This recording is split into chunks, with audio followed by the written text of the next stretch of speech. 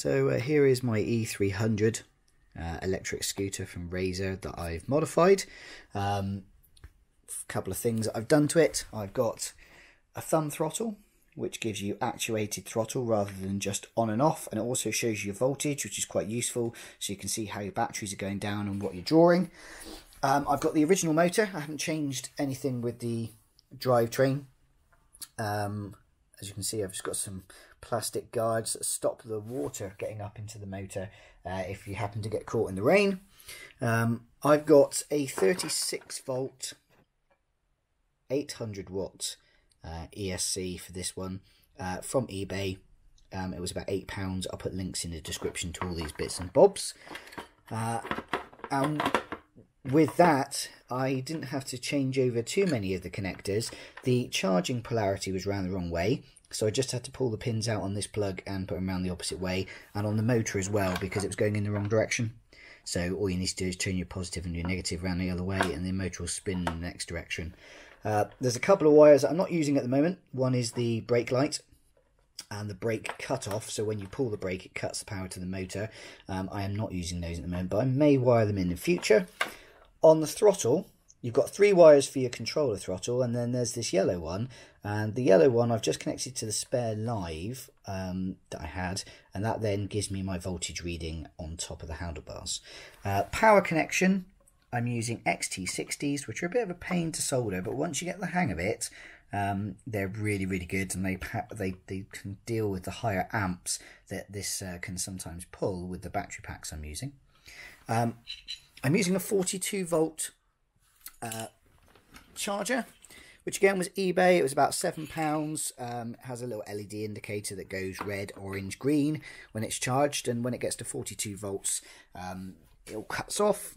The batteries that I'm using are 4,000 milliamp hour or 4.4 amp hour lithium cells, 36 volts. And I have made up a parallel cable, because there's 2 of them, with XTC connectors, XT60 connectors. These are connected so it goes positive and positive down to the positive on the main plug, and negative to the same. This way I'm still getting 36 volts, but I've got a larger capacity battery, and it can pull more amps, which means it if it needs to accelerate and it needs more power, this can then give it from both batteries.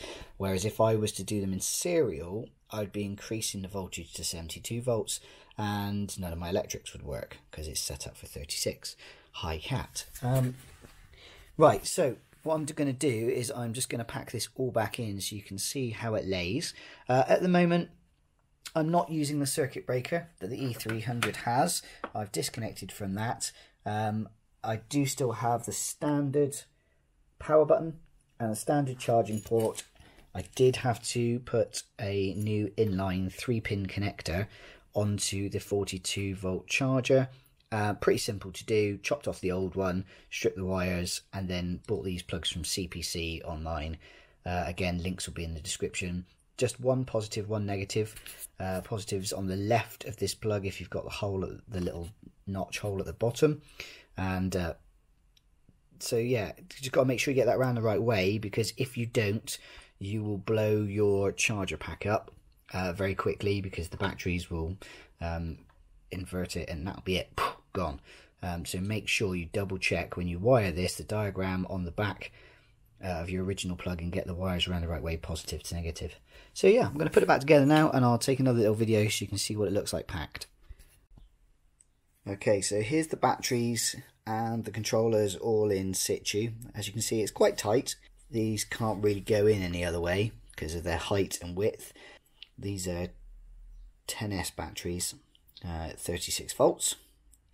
And as you can see, I've got the cables that come out of the batteries not near each other, just in case they were to burn out. You don't want them shorting, so keep them separate. They go into the parallel cable, which then goes into the mains to the control unit, all through the XT60 connectors.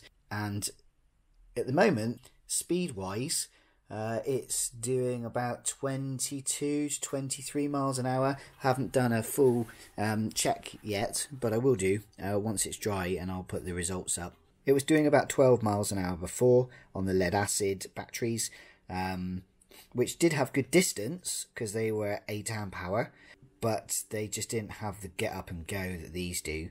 And it makes it a far more enjoyable ride. I am going to be putting an outrunner motor onto this, so that'll be like a large drone motor. Got some inspiration from other YouTubers like Dickie Withers and his amazing 72 volt outrunner powered E300. Just want to say thank you to all the people that have answered my questions and helped me along, and if you do have questions, feel free to get in touch with me. I will put up some other useful little videos about like soldering your connectors so that life is just easier.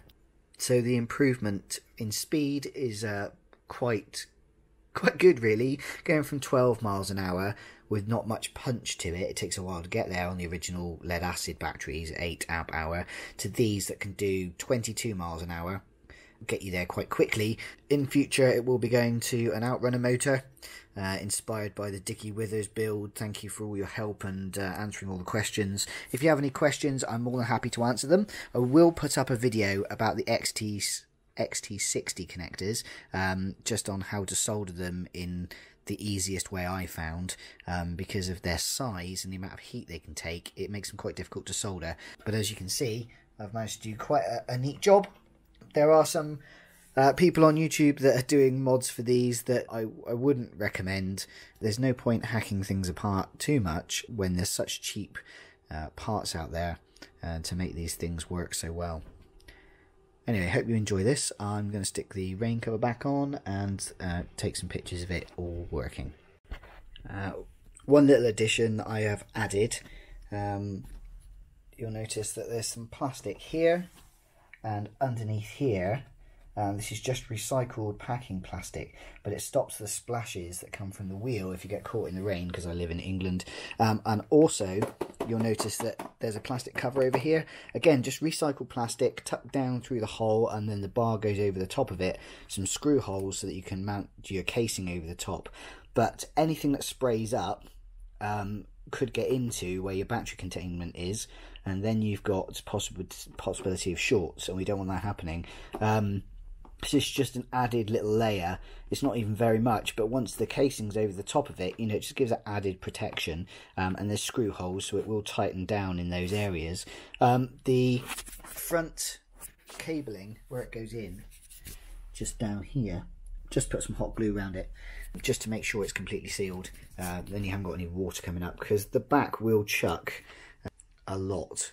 The front will chuck it all over your legs, okay, but the back will chuck it over the top on the back of your legs and then up into the engine compartment. So I'm going to try and keep that as dry as possible, just in case. I think the next thing to build is just a little back mudguard to stop it flicking up onto your legs while you're riding, because although it has a tail, it's not long enough to stop the flick. Okay, so one last little thing. See, I've put full grip tape on it. And at the back, to solve the issue of water getting sprayed up all over the place, I've just got this piece of rubber cut into a square, popped it underneath the rear fender, and pushed a screwdriver through it. It's about, I don't know, 4mm thick. I pushed a screwdriver through it and then bolted it with some nylon nuts that are on there so it doesn't come off, and that should solve the problem. Just in case you do get caught short in the rain. It's not ideal to be riding an electric scooter, but if you try and prep it as much as you can, you shouldn't have any issues.